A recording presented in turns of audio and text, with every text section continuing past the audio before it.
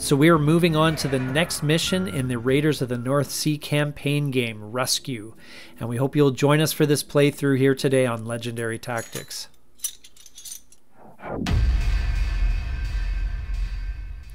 So this game isn't too dramatically different from a normal game of Raiders of the North Sea.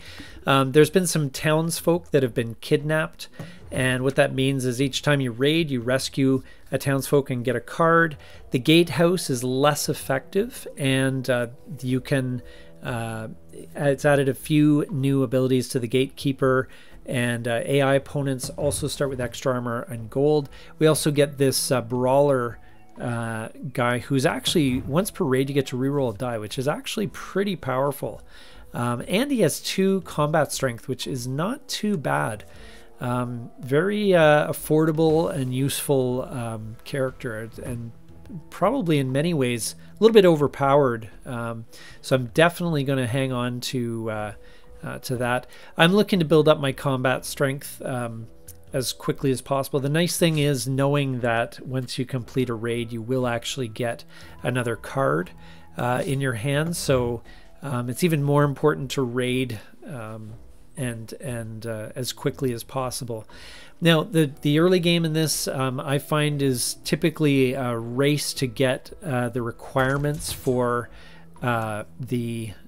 raiding, and to grab one of those low cost but reasonably high value spots with the dark silver totem. So it's a bit of a race just to see who gets there first, and in reality probably, you know, most games they're kind of evenly split between them. Kind of everyone gets one, and then everyone else has to weigh whether they want to hit a Valkyrie in order to get the bonus or whatever. There's some that are just, to my mind, not worth the trade-off whatsoever. I mean, if you're only getting 1 cattle and it's going to cost you a crew member, unless you got some sort of bonus that pays out or something like that, it's 1 stone and 1 cattle, for example. Really, I don't know if that's worth it, because just the time to get that crew member back, all the higher level missions require additional crew members. So even though there's obviously some victory points involved, I think you're much better off conserving your crew as much as possible. Some of these campaign missions are kind of have bonuses for hitting Valkyries and so forth, but I don't know. To me, it takes so much time to hire a decent crew and to get a decent crew up and running, both in time and resources, and it's just not worth it. So in general, my goal is to hit as many of the targets as possible, and the way that you do that, what you want to focus on essentially are provisions, gold, and crew members. If you stockpile enough of that, then you can do multiple raids, maybe even back-to-back turns, which is great. There's lots of great opportunities there if you've got the resources. And so I'm looking basically to race. I'm trying to get to there's that one with the double cattle, the ore there, and the gold. I would love to snag that one, because I'm just one provision away, and I may have kind of missed that opportunity. I don't think I did miss it, because I was trying to focus on getting my crew together, and I need money for that from the silversmith, etc. So everyone's kind of racing for the first, who can be the first to get to the raid there. And so I'm gonna hopefully have a shot at it. I got my crew members, got my provisions, but there's it's a 4-player game, so really anything goes. Red doesn't raid, however green does. They pick the spot with a 4 ore, which is kind of interesting, but that's fine. That wasn't a target of mine particularly. There is that one with the double gold too. That one does look pretty tempting, but again, it's all about making sure you've got the right number of crew and all that stuff. blue decides to snag that one, so that makes my choice a bit easier in terms of which spot to raid. There's only one other spot without a Valkyrie. And again, you can make a case for you at the barracks hiring one of the really cheap crew members just to sacrifice them to the Valkyrie when you hit them. Again, time and resources. Typically it costs to bring any new crew member on board, so I'm a bit reluctant to do that. But anyway, I'm excited to kind of see if I can get to the next to start rating the next level of spots here. I'm kind of taking a look. I do need more provisions, there's no question. I do need, really preferably, I do have the crew members, but it doesn't hurt to have the fourth crew member. There's a tempting spot up by the monastery there with some good rewards. So it wouldn't hurt to have the fourth, and certainly that helps with any rolls for victory points regardless. So it's always a good thing. So far, I mean, it's such an early stage in the game. We're barely, we barely got one or two victory points each at this point. But I saw the opportunity to kind of trade in the cattle for the provisions, and there were some options in the Longhouse, but they did cost gold, and I'm not a fan of giving up gold. I really want to hang on to that if I can for the later raids. So that hopefully gave me a bit of a boost when it comes to the provisions. And if you think about it, it didn't do too badly for one turn to get 4 provisions. Now, my opponent there is going to attack that one vulnerable spot and pick up a few victory points there. So blue does jump out ahead. However, I am still able to to do my thing here. If I remember correctly, I'm going to just double check and see. Now I do need 4 crew members. I did run into it this game where it just felt like I was kind of running into obstacles all the time, and not able to kind of do what I wanted to do. And in this case, I had to play in the barracks to get my hire one of the townsfolk.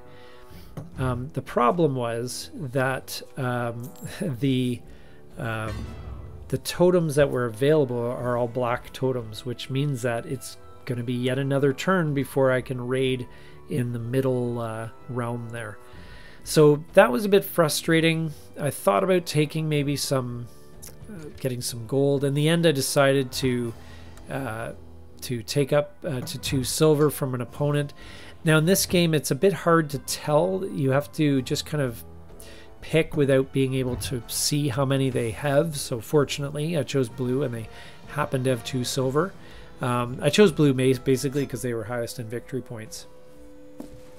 So there goes another potentially great spot, and my opponent has some pretty decent strength and pulls off a 4 victory point move there. It's actually the first thing red has actually really done. I don't know what green is up to, but arguably you may say the same thing about my turn as well. So, but I've got big plans.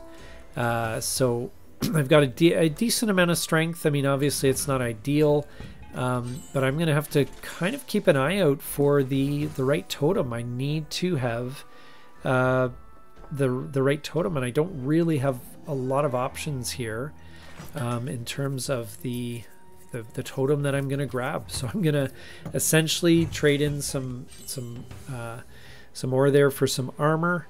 Mainly just to grab the totem. It's not something I necessarily would have wanted to do, but at least I'm all set up for my raid next turn.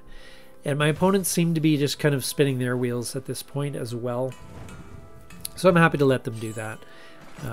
We're going to now, so green took the black totem, so no raids unless they're going to be the local raids, and same with blue, so that bodes well. For at least for the moment, it seems like they will not be raiding next turn unless they want to take the hit. So I'm looking again at my overall picture. I'd love to have some additional gold.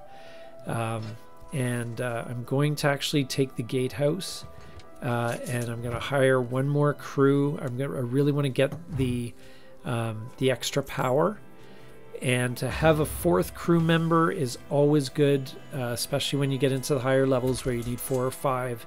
When you get into that realm at the far end, the more crew members, the better. So I am going to be looking for gold. I was fortunate in that I was able to grab, make everything work with the barracks. Now, as it turns out, green does raid locally, and with a 5 person crew, they can easily take the hit with the Valkyrie, and probably actually made out okay. I mean, obviously, again, time and resources to get that crew member replaced, but you know, may not have been a bad move depending on their situation. I'm talking about these AIs as though they're somewhat sentient, but I'm not sure. So anyway, finally I can attack the monastery I've been after there. That's going to give me another gold, which is hopefully going to fuel more raid opportunities here. And I've got decent strength, and I rolled 21. I'm like, well, you know what? No downside to re-rolling with the brawler there. So I may as well re-roll one of the dice, see what happens. And I get, so right there, that pays off in actual victory points. So that's a big deal. Now I've jumped ahead, I'm in the lead, I get another card, pretty decent. A bit more expensive than I can afford. Actually, they both are at the moment. But what I'm hoping is if I can grab some quick and easy provisions, I can.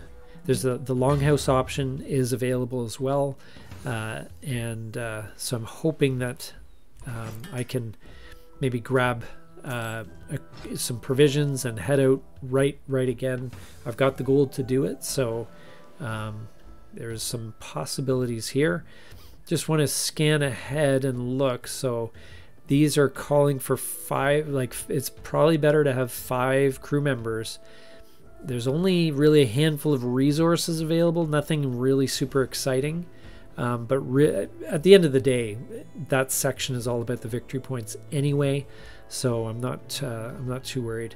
But I really could use another crew member, and so it's one of those things where I kind of wish I could grab the silversmith totem now and then put down a piece, because it's a bit awkward because the mill is blocked and I don't have enough money to hire. I'd love to play in the barracks, just don't have the money, and I can't play into the silversmith either.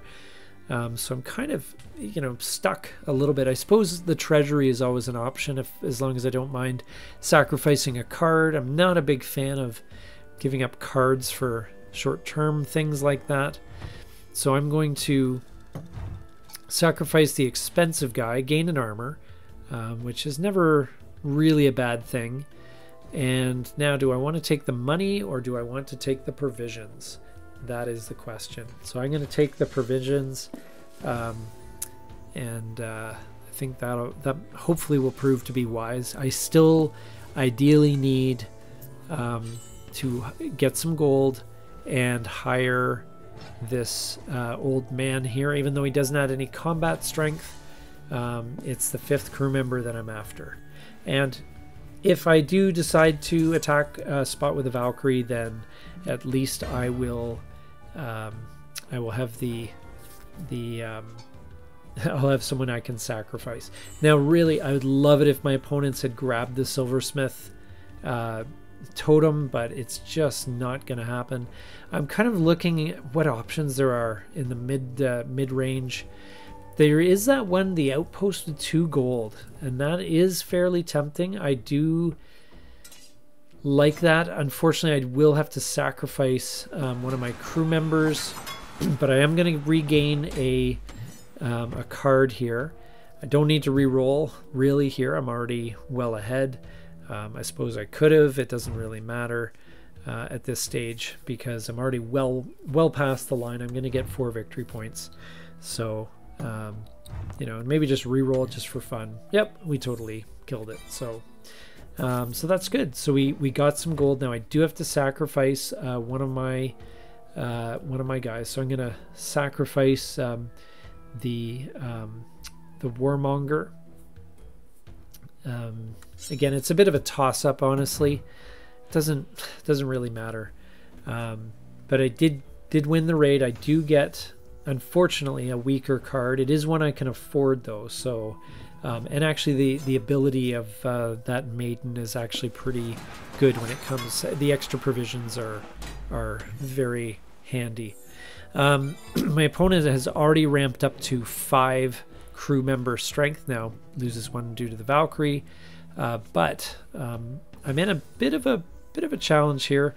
Once again, the 2 spots that I want, the barracks and the silversmith, are both blocked, but fortunately green takes up the silversmith. We're gonna hope blue doesn't block it here, because I could certainly use the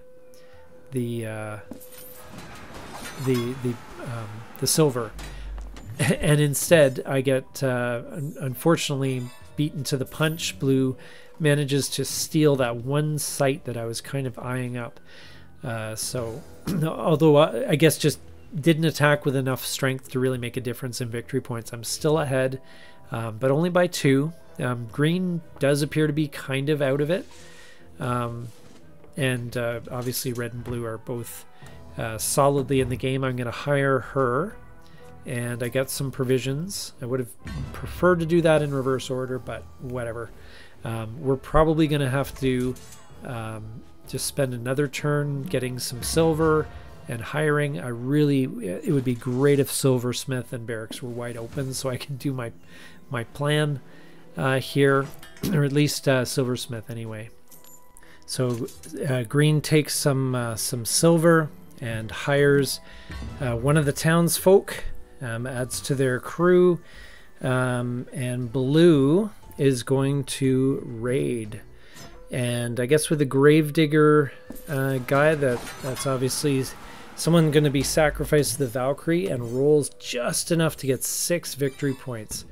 And that's a bit of an issue, as blue pulls ahead and then gets a replacement crew member by doing the successful raid. So so I would love to be able to hire a crew member, but the barracks are blocked. The silversmith's blocked, and the barracks I cannot play into right yet because I don't have enough money to hire anyone.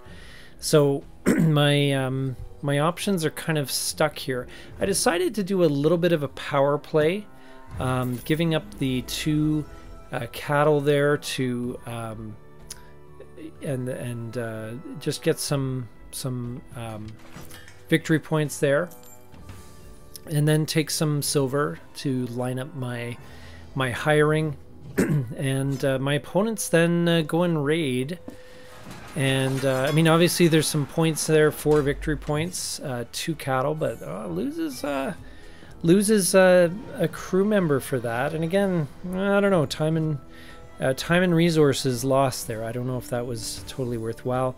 Green is way behind, but surprises by raiding one of the best spots still available, and with some reasonable strength. Couple of mediocre rolls though, get just 7 victory points there. Obviously, higher rolls, much higher rolls are needed there. And blue is up next. And blue then hires another townsfolk, building their crew, and draws from the longhouse and takes some victory points. So now blue is pulling ahead with 23. And this is going to be a bit of a challenge. I'm just trying to make sure I get everything right. I need a crew member. I need 2 more provisions. I have the gold I need, and I can begin to raid. So I get 2 provisions from the mill. Thank you to the maiden, the provisions maiden, and I hire this old sage Again, my combat, for having 5 crew, my combat of 11 is really, really pathetic. The only thing is the brawler's going to give me a reroll. That's the only kind of saving grace of this motley crew here. But anyway, I have the provisions I need, I have the crew I need, and I'm just ready to raid and get some hopefully some big time victory points here. So. And some material rewards as well. I'm going to hit the fortress up here, and again, not great in terms of strength here, but I end up doing well enough. I don't need to re-roll. No point in doing that, so I'll take the 6 victory points, and that I pull ahead a little bit, and I get some cattle, and I get some ore, and I get that guy. Which is a little bit out of my price range, but potentially could be a pretty decent replacement if I need to hit a spot with a Valkyrie. So yeah, green is way behind, just building up the armory and adding crew members. I don't know what that AI is up to. Blue is obviously right behind me, gonna build up some silver and hire one of the townsfolk. Obviously, lots of provisions there, probably going to raid soon. So I saw an opportunity to snag 5 victory points here. And even though it cost me some gold, which obviously is valuable, I was able to, with my old sage, end up trading in a couple of ore for another 4 victory points. That put me at 33, and that's a pretty good spot to be at this late stage of the game. I'm pretty depleted though, no question there.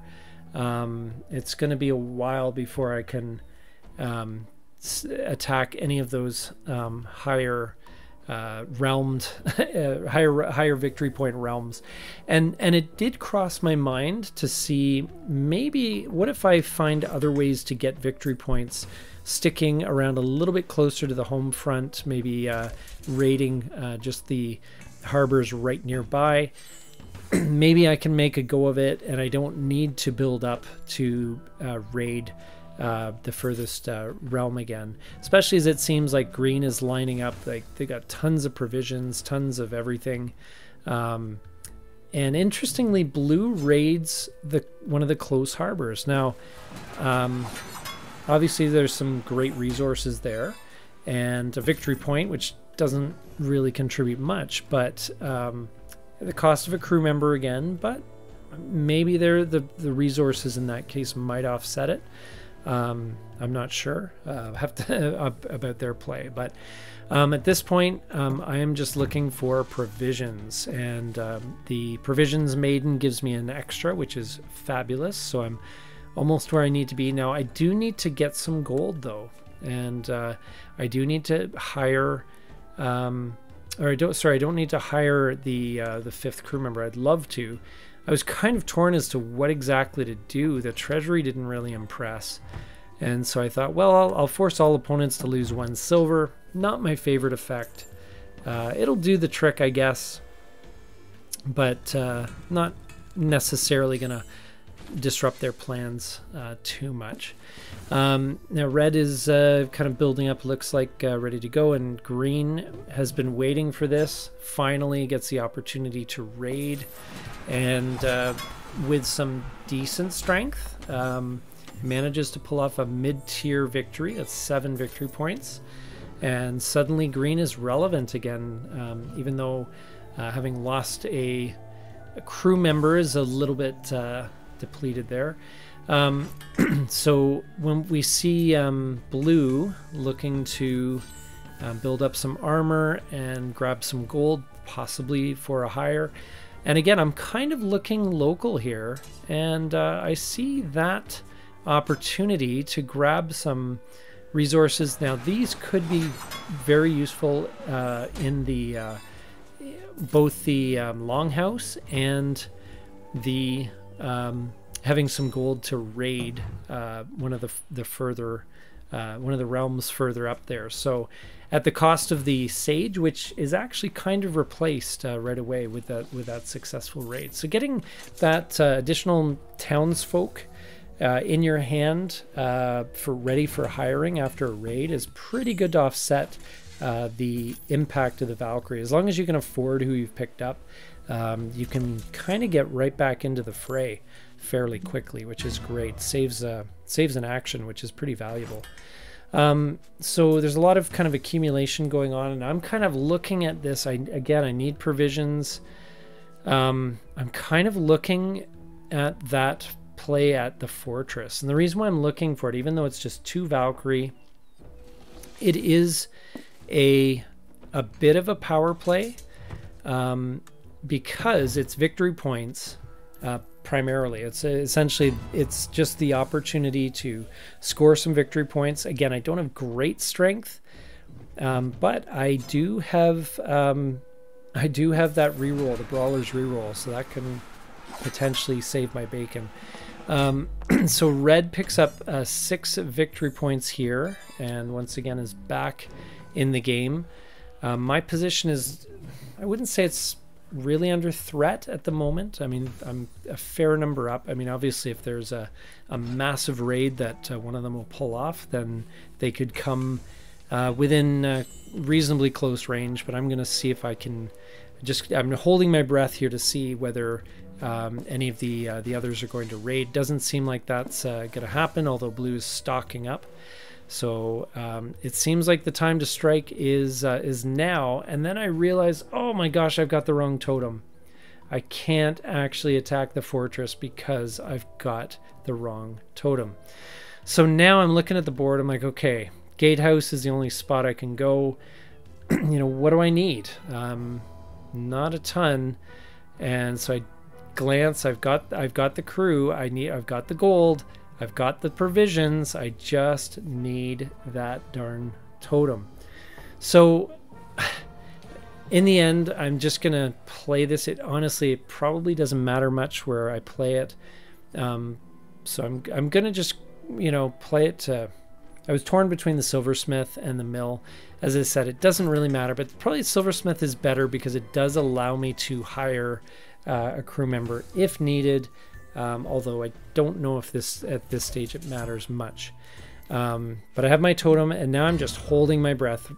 Red obviously doesn't raid, which is fine by me. Green has money, gold, and provisions. I don't have a view of their crew, but since they go to the gatehouse and hire this guy, I'm guessing that they didn't have enough to pull off their raid right now. And now it's blue, and blue has everything they need.